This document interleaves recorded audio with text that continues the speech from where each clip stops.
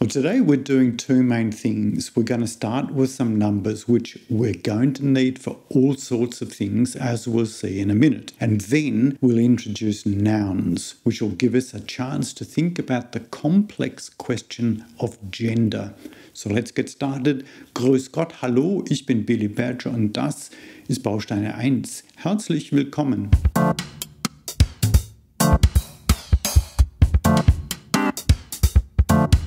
Well, first up, numbers. Now, these are not just for counting. We're going to need them for talking about our age, mobile number, address, and all of these other things that we refer to with numbers.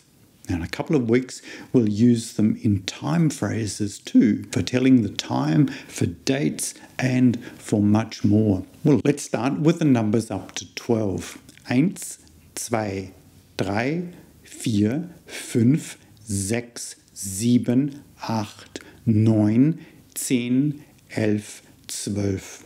Let's go back over them. Eins. Notice that the EI sound here is an A sound, much like the thing that you see with, and that the S sound at the end is a kind of a S sound. Eins. Zwei. Here we've got the same sound again, A, but we've got the all-important S sound at the beginning, followed by the V sound of the W. Zwei. Drei. Again, the same sound, isn't there? A. And the R sound will need some practice, but it's more at the back of your throat rather than formed with your tongue. Drei. Vier. Here we meet the F sound, the F sound of the German V. Notice that IE is more of an E sound. Vier. 5, the F is much the same sound again, and we notice that the U has got some dots on it. These are called an umlaut, and it really just indicates that the sound changes from the normal U sound. Here it's much like the vowel sound in the words took or book. 5, 6. The S at the beginning is a Z sound, and the CHS at the end is much like an English X. Sechs. 7. Again, the Z sound of the S at the beginning and the E sound of our IE that we have met before. 8. Here we have our CH sound. This time it's at the back of our throats. 8. 9. This is the typical cultivated OI sound of the letter combination EU. 9.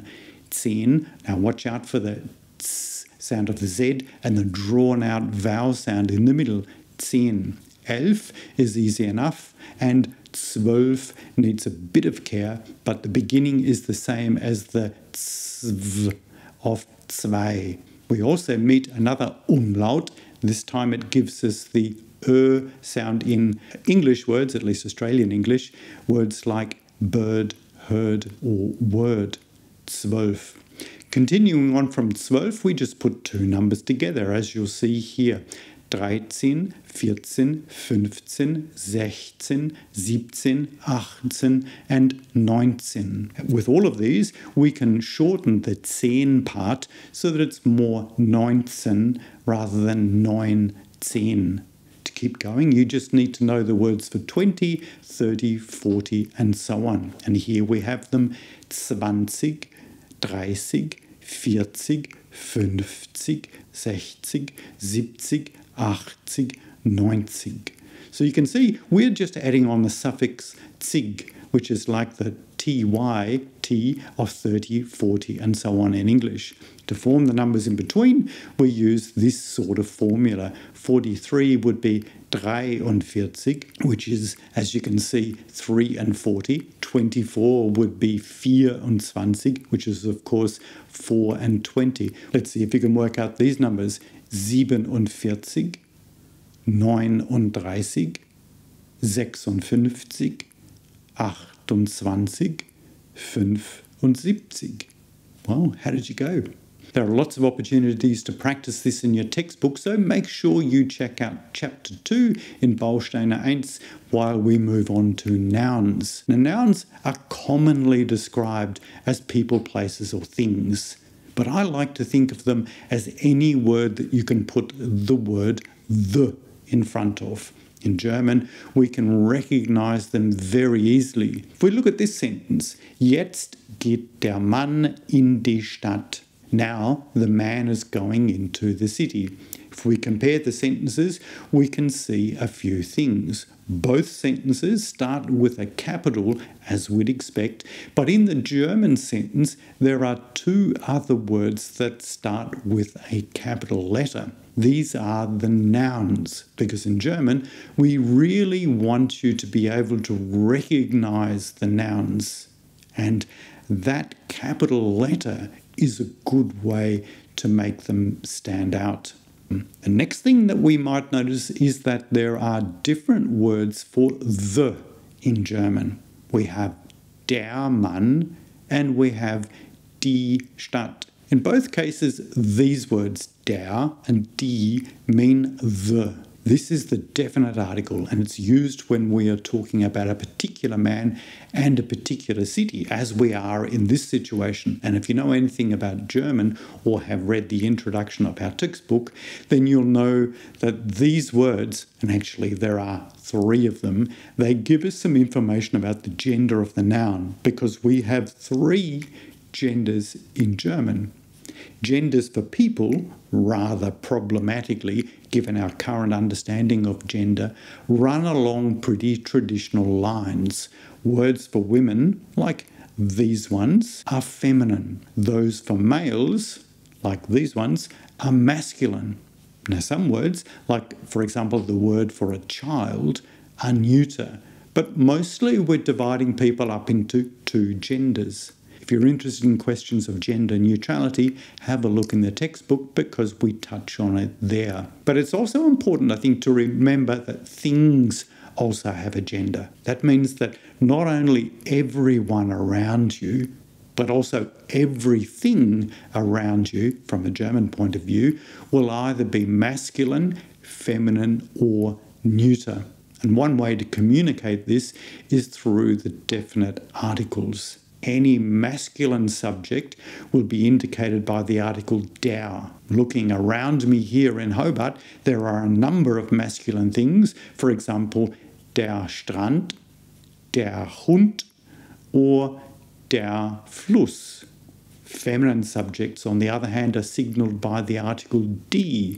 So there is, for example, die Möwe, die Sonne, or die Wolke. And finally, neuter subjects are pretty easy to spot too because they use the article das. There's das Auto, das Schiff, or das Bootshaus, and so on. So everything has a gender. But how do you know what the gender is? How do you know if something is masculine, feminine, or neuter? Well, the honest answer is you don't. The gender has often got more to do with the word itself than the thing it represents. So essentially, we just have to learn the genders when we're learning the words. If I know, for example, that a mobile phone is a handy, then I need to know that it's das Handy so that I will know that it's neuter. And in the coming weeks, you'll see that we refer to gender in lots of different ways. So it's important to know the genders so that we can communicate more precisely. There are some useful vocab lists in your textbook, Bausteine eins, but I want you to start thinking about things that you are interested in. What nouns will you need to learn to be able to talk about your hobbies? Start looking them up and writing them down. But finally, I want to ask you, if one boathouse is das Bootshaus, how do you think we'll refer to more than one boathouse? And this is where it can seem a little bit confusing because regardless of the gender, we always refer to plural things with the article die, no matter whether it's a group of masculine things, feminine things, neuter things, or even mixed gender things. So that, at least, is easy. Now in English, we just add an S onto the nouns to make the plural. In German, each word has its own plural form that we need to learn. Now with practice, of course, this gets easier, but at the beginning it does need some work. Let's look at some examples, and of course there are lots more in your textbook to refer to. If we have lots of boathouses, remember one boathouse is das Bootshaus, it's neuter.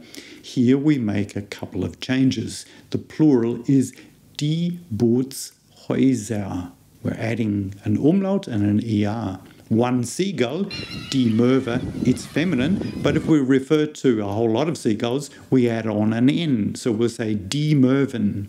And finally, the word for bus is masculine, der Bus, and if we have more than one of them, our plural form is die Busse, where we just add on an extra SE.